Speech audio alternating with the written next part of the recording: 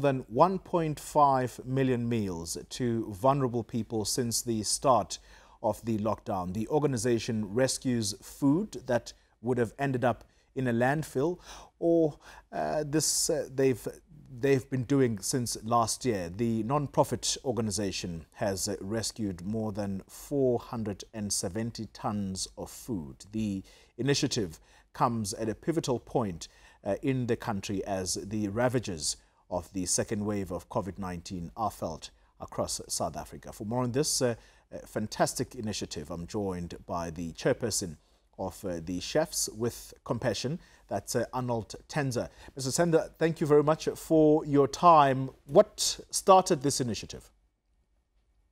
Good morning, Colleen. Thanks for having us on your program.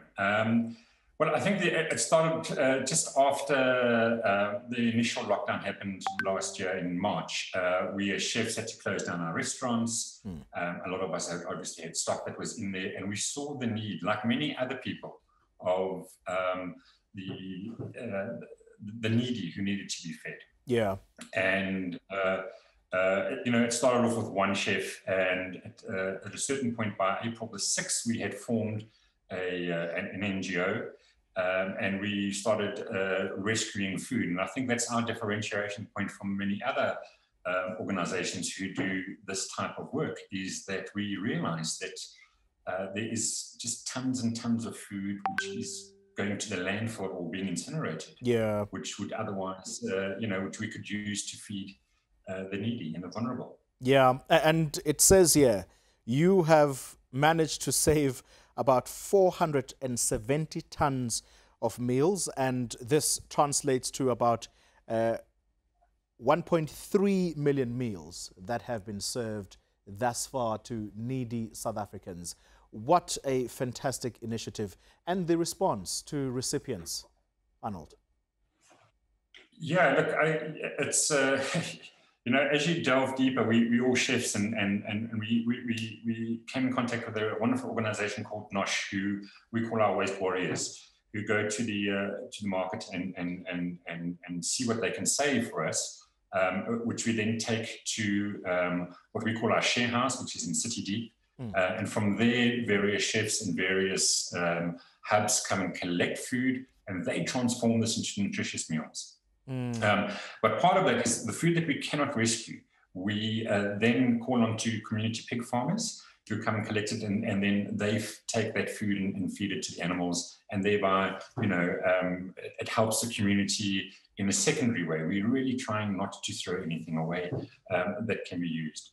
I think I saw statistics the other day that in terms of how much food is wasted every year in South Africa, it's like 10 million tons of food, which equates to about 210 kilograms of food, which could be used to feed people.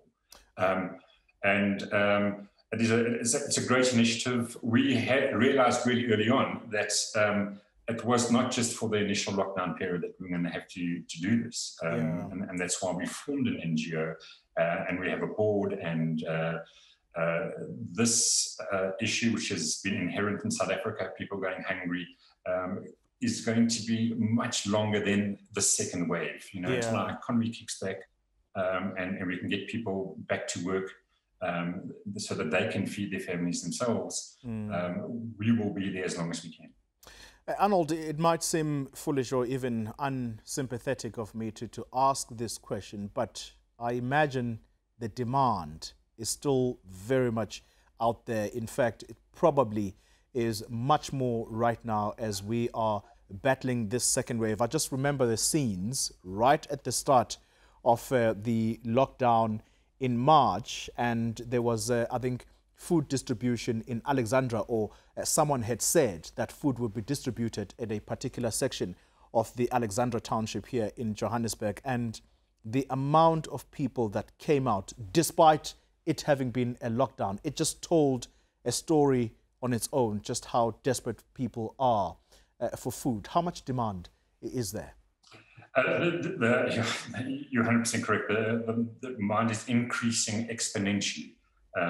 In the second wave, we're going to see a lot more businesses close down.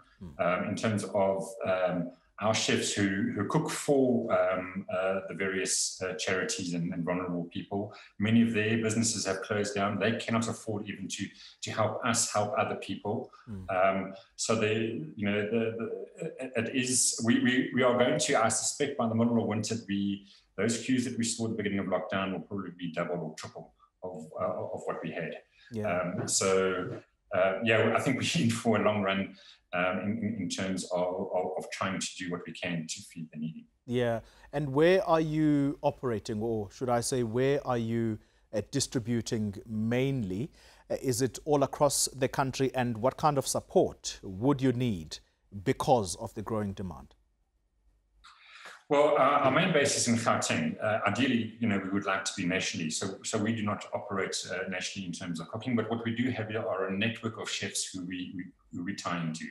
So if we get a call that there's 4 tons of sweet potatoes in Cape Town that would otherwise go to waste or be incinerated, we can contact chefs and organizations that we know in Cape Town and sort out the collection there. What do we need? The list is as long as my arm and even longer, We need, obviously, funds to help us pay a stipend towards our volunteers so they can get to our share house. Our share house is based right next door to City Deep. And we are always looking for chefs and what we call hubs, community hubs, who have kitchen facilities, who want to join us to help cook food. For those that are in need. So people can go onto our website, drop us a mail, and let's see what they can do to help. And whether it's 1 day a week or a couple of hours a day, we open our arms to anybody who's happy to help the others. Yeah, and that website, Arnold, here's a chance to give it out. www.chefswithcompassion.com. .org, sorry, chefswithcompassion.org. All right. .co.za. All right. Thank you very much. Arnold Tanzer, the chair of Chefs with Compassion, talking to us there. And such fantastic work. That's the beauty of South Africans. When people are in need, there's always someone out there open to lend a helping hand. So thank you very much to Arnold and a bunch of the chefs that are working with him at this time.